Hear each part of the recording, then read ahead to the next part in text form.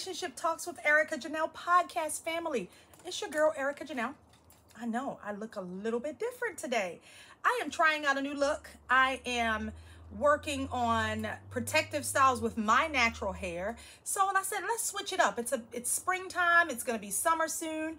Let's see what it's like to be a blonde. So I hope you guys like it. Let me know in the comments how you feel about it. But nonetheless, I wanted to come to you guys today with a message talking about the importance of self-love, as I always do, but more importantly, focusing on the areas of self that we need to work on while we're in preparation for a partner. And I say it all the time, and I've said it in many episodes before. We can only love someone as deeply as we've learned how to love ourselves. I got that from one of the tarot readers that I absolutely love, Baba Jolie. She says it all the time, and it's very, very true. We can't really learn to love other people until we've learned the value and the importance of loving ourselves and putting ourselves as a priority. And it's something that I know for me as a mom and at one time being a wife, I know that I usually would put everybody else ahead of me, my job, my businesses, my children, my spouse. Everybody and everything would come before my needs. And how many of you guys know that if you are not happy and you are not well, then you are only being able to tap into the other roles that you play on a limited basis, and you're not able to be your best self or show up as your best self in those areas. So for me, I've tried to make it a point to get to a place of focusing on and being intentional with working on myself, and in every area, physically, financially, mentally, emotionally, business-wise, all of the things that are important to me. I try to make that a priority. And while I'm in this phase of waiting and this single phase of life, I don't want to ever, I don't want to ever not lose sight of, one, focusing on myself, but two, look at my spouse to be something that I need in my life, in the sense of they're fulfilling something that's void in me. Because how many of you guys know we are not meant to be with our partners for them to, help us? I mean, yes, they're meant to help us, but that does not negate the fact that we should be doing some work on our own for ourselves, and not looking to that person or giving that person the power to then dictate our level of success, whether it be mentally, emotionally, financially, in any area. We should be working on self-love, self-preservation, working on developing ourselves, not self-preservation, but developing ourselves. Self-development is the better word to say. Self-development, becoming the best version of ourselves, so that when we meet our spouse, hopefully they're doing the same thing. They're working on themselves, looking at the areas of their lives where they need to improve and do some work. And then when you come together, you're coming together as two whole people, now creating an additional layer of success, because we can do a lot of things by ourselves individually, but together we can be amazing. We can be a force. It reminds me of that song that Neo wrote, where he talks about, we're good when we're alone. We're bosses when we're alone, but when we're together, we're a force to be reckoned with. And that's what I'm looking for. I'm looking for someone that is doing the work on themselves, just like I'm doing the work on myself. And when we come together, the person that God has for me, we're going to be a force together, because we understand that there's power in things that we can do individually, but together, when we put our minds together, there's nothing we can't accomplish. And so for me and the special person in my life, I know that that person is going to be able to be such an asset to me, and I'm going to be able to be such an asset to him. And when we come together, we're going to really make an impact on this world. And so that should be our focus. So I want to talk about the importance of working on yourself. And so it's not going to be like this big, long, drawn out conversation. It's really going to be something that I think we already know, but it's something that's it bears repeating. It's worth bearing repeating, because we have to learn that another person is not meant to rescue us or save us, or, you know, we got to get out of that mindset. And I'm not saying that it's not just women. I feel like men are looking for women to help, you know, them make their lives easier. And it's nothing wrong with that. Yes, we want somebody that can bring peace into our lives and make our lives easier and make it not to be where we have to hustle and bustle so much, but we have somebody to share that responsibility with. But the bigger focus, before you get into what that other person can bring into your life, it's about what you bring into your life yourself. So for me, when I am presented, or when my person is presented to me, I want to make sure that I'm the best version of myself.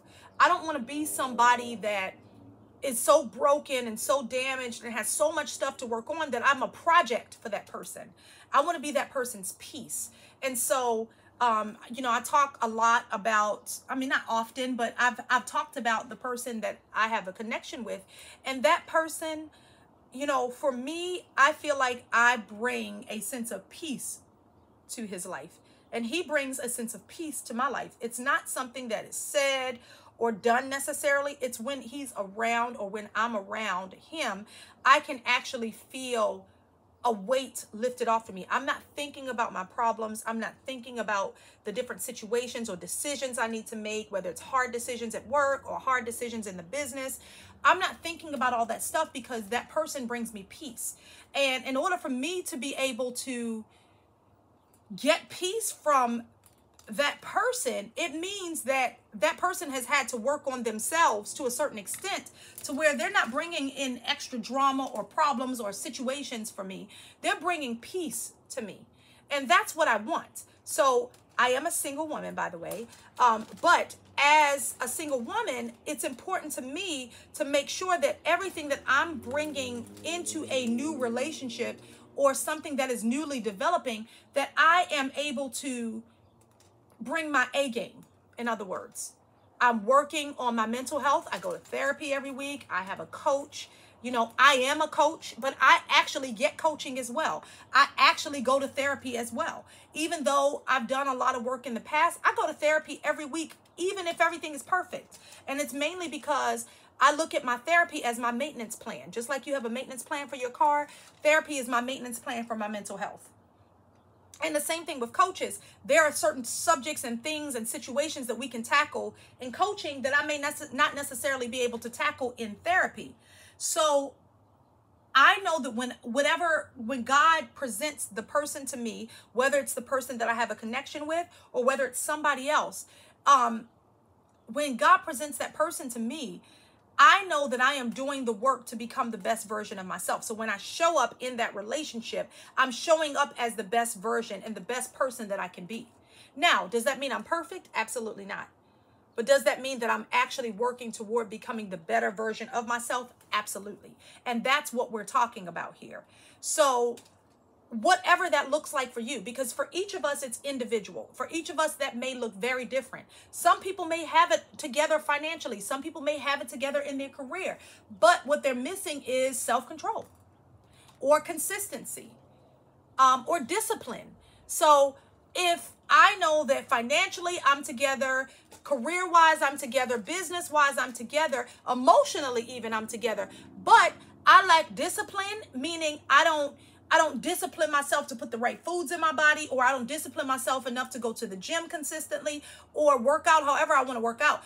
If I know that discipline is something that I'm lacking, that should be an area that I focus on. So what I want you guys to do is take a real authentic examination of your life. And when I say authentic, meaning you're not trying to sugarcoat or make excuses. You actually look at these areas of your life where you see, okay, I'm great in this, but this is some area where I really feel like I am struggling a little bit. I need to work a little harder, because we all have things that we should be striving towards or working towards every day. Like there is not ever going to be a time where I can honestly say, okay, I am completely everywhere I want to be in everything, because there's always going to be work to do. I think as long as we're on this earth and as long as we have breath in our bodies, there are going to be things that we can work on to become better. And so think about those areas, examine, like really, really take a a real inventory of yourself. You know you better than anybody. You know you better than your mama knows you. You know you better than your children know you. You know you better than your spouse knows you. Your friends know you. Your siblings know you. You know you better than anybody. Take a real time to examine where you are in your life and see the areas where you know you can improve. And where you realize you can make improvements or adjustments, make those adjustments. Because at the end of the day, nobody's expecting perfection. We all are going to come to the table with flaws and challenges and childhood trauma and you know, areas where we need to improve. However, you give yourself a more fighting chance or winning chance to be able to be successful when you know you're self-aware. Because a lot of people walk and exist in this earth without any level of self-awareness. They don't know where they fall short. So they'll go into relationship after relationship after relationship with the same issues. And that cycle continues until they take an inventory of themselves and become aware of what the challenges may be that they may be facing. And then they can start to adjust it. So I'm trying to give us the tools and the tips that we need to get there before we wait for things to become crazy. Okay? So don't wait for everything to get to the point where it's like, oh my God, we're already at each other's throats. I didn't realize that I had trust issues.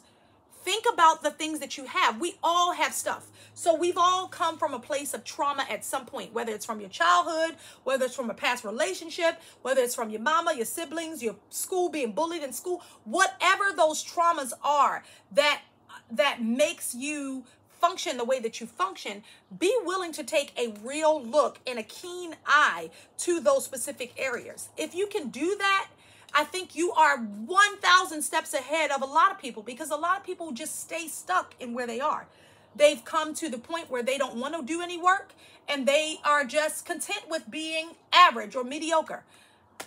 And you guys know me. That's never going to be me. I'm never going to be okay with being average. I don't want to look average. I don't want to talk average. I don't want to think average. I don't want to be average. I always want to stand out because God created us as unique individuals. We're not meant to fade to the background and just be like everybody else. We're meant to have our own specific mark that we are supposed to make. And that mark may be different for you for you than it is for me. But regardless of what that mark looks like, we are supposed to always show up as our authentic selves. And for me, that is a priority. At this point in my life, at almost 45, I'll be 45 this year. I cannot wait. I'm super excited. At almost 45, what I've learned from my past marriages and being younger, and even in relationships that I've had, even, you know, after my divorces and after all of the things, the relationships that I had, I learned something from each and every one of them.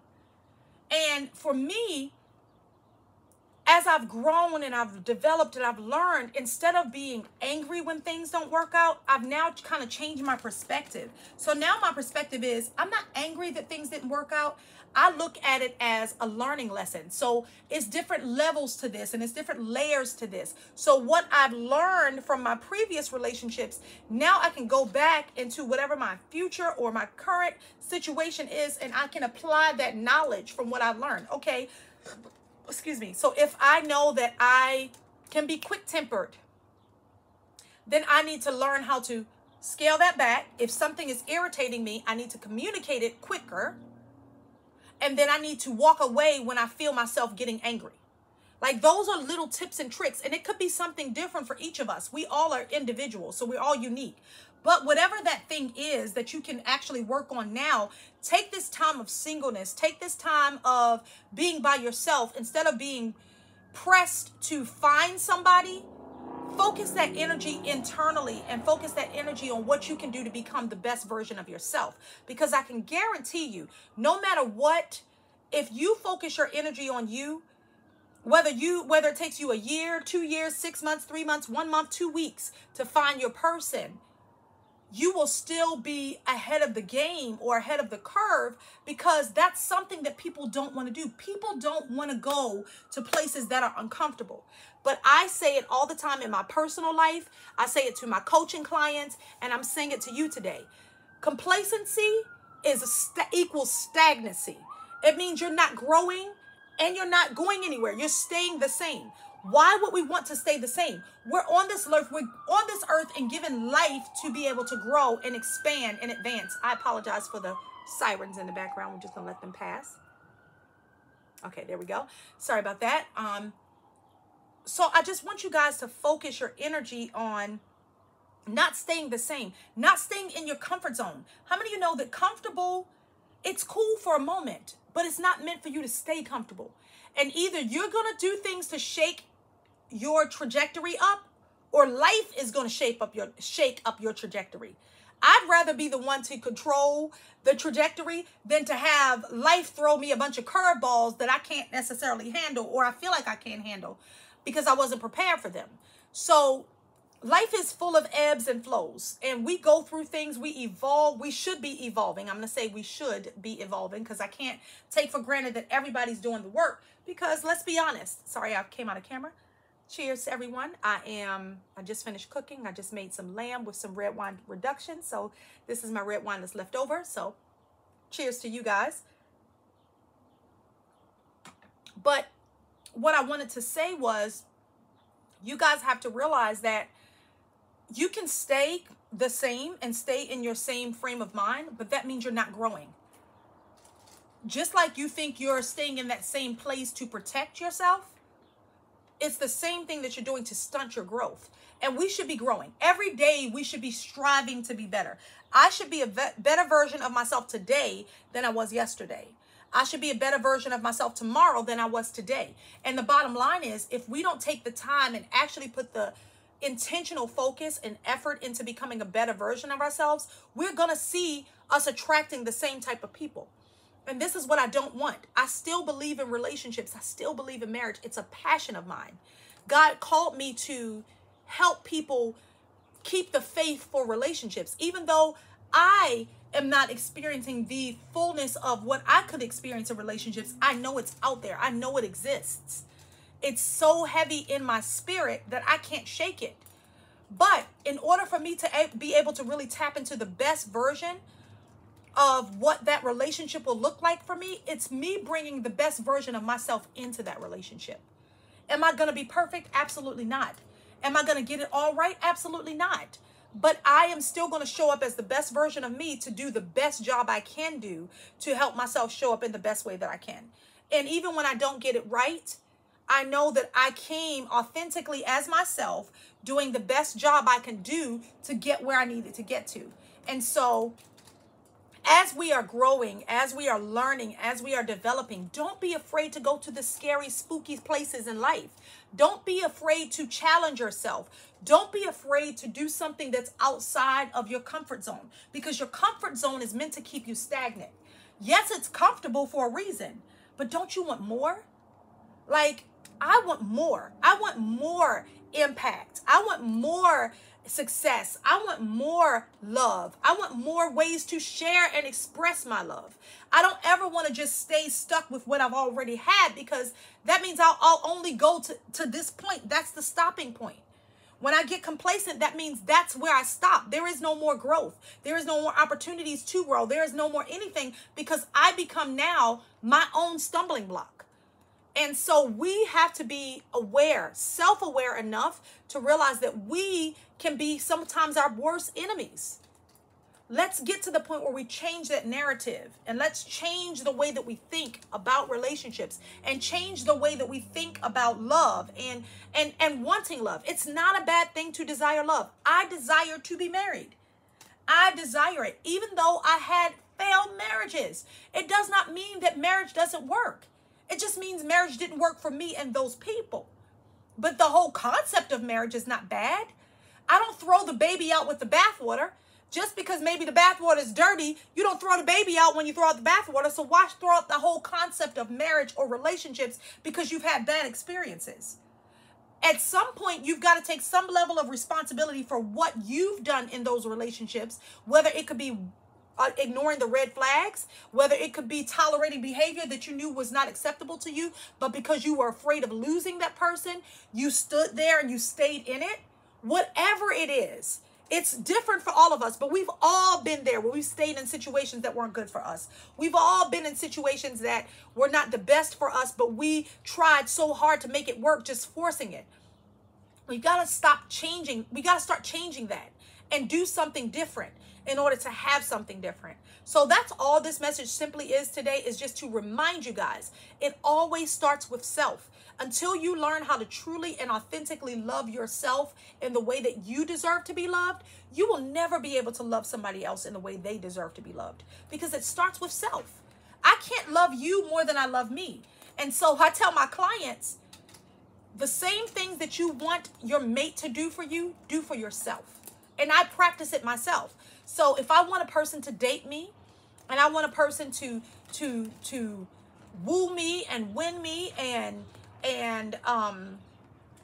you know, treat me with respect and reverence, and somebody that's considerate of me, I do those things for myself. So I take myself out. I've told you guys many times, I take myself out once a week. I set the bar for what I want to receive. If I want somebody that shows me attention and affection and love and is intentional with the way they love on me, I do it for myself, because I set the pace. I set the tone for how I want to be treated. So if somebody sees me out and about and I'm at dinner at a nice restaurant and I'm eating good and I'm enjoying myself by myself, and they see me and they observe me in that environment and my level of comfortability with myself, then that is attractive and intriguing to that person, because they know that you're not looking to them to be what you need. You're looking at yourself to be all of the things that you need for yourself, and that person just adds to you. And so we've got to get out of the mindset of looking for a person to be everything, be our end all be all. That person is supposed to add to what we already have.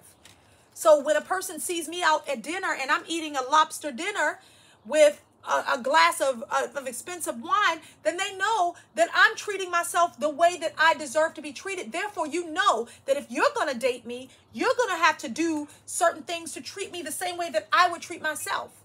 If I go out to take myself out of the country and just take a vacation and I live my life, then you know that if that's the standard I set for myself, then that's something that you should be wanting to do and willing to do. And that's all I'm saying. We set the pace for how people treat us, whether good, bad, or indifferent. We choose what we will tolerate and what we don't tolerate. If we allow a person to walk all over top of us and disrespect us and treat us like trash, then why would we expect anything different when they do that? We can't treat ourselves like trash anymore. We've got to value ourselves. So start with the small things. It may not be that you can take yourself out on an expensive date, but what you can do is spend some time with yourself. Even self-care, if it means going outside and going walking for 30 minutes, just to get yourself some mental energy time where you're focusing on yourself. You're not being a mom. You're not being a dad. You're not being a husband, a wife. You're not being, an employee or a business owner. At that moment, you're just focusing on you, whatever that looks like. It doesn't mean you have to spend money. I come home sometimes and I just do my own pedicure just because. Not that I can't go to the salon and get a pedicure done, because I can. But sometimes I just do it for myself, just to love on myself. Or sometimes I'll go and I will just go outside and just spend some time by myself doing a bunch of nothing. I'll go on a hike just to be out with nature and just to be in communication with God and just to develop that relationship and keep developing that relationship. That's important to me. So find what those things are for you. If it means curling up in the corner with a book and it's 30 minutes that you dedicate to yourself, not with the kids, not with your family, not with your friends, but just you with yourself. Sitting with yourself is important, guys. It's nothing wrong with being comfortable with you. If you're not comfortable with you, how in the world is somebody else going to be comfortable with you? We have to get to the place where it's not looked at negatively when we do things for ourselves. It's okay. You don't have to feel guilty because you took yourself out for ice cream. So what? Yes, you may not eat ice cream every day because you're watching what you eat to be a good steward over this temple that you've been given. However, if you want to treat yourself to that and that makes you feel good, do it. If reading a book makes you feel good, do it. Is staying at home under your blanket and watching movies and binging your favorite series is what you need to do to get your mental health where it needs to be? Do it. But what I want you to say is your person, your spouse, your mate is going to be there to compliment you. So until you really get comfortable with you and until you really love on you, nobody else is really going to be able to add to you. So I hope this message blessed you. I didn't want to sound preachy, but I say it all the time, but I really don't think that we are intentional enough with our own self-care practices. And it doesn't mean just getting your nails done or getting your hair done or doing the things that you do. Self-care is so much more than that. It could be just practicing mindfulness. It could be sitting there for 10 minutes and just meditating in silence. Just thinking and thanking God for where he's blessed you. Or sitting there and doing some yoga for yourself, or doing some meditation, or doing some, speaking some manifestations over your life and what you want to see in your life, what you want to see in your mate. Whatever that looks like for you, I want you guys to do it. I encourage you. I love you guys. I will see you guys next week. Have an amazing week, everyone. Bye.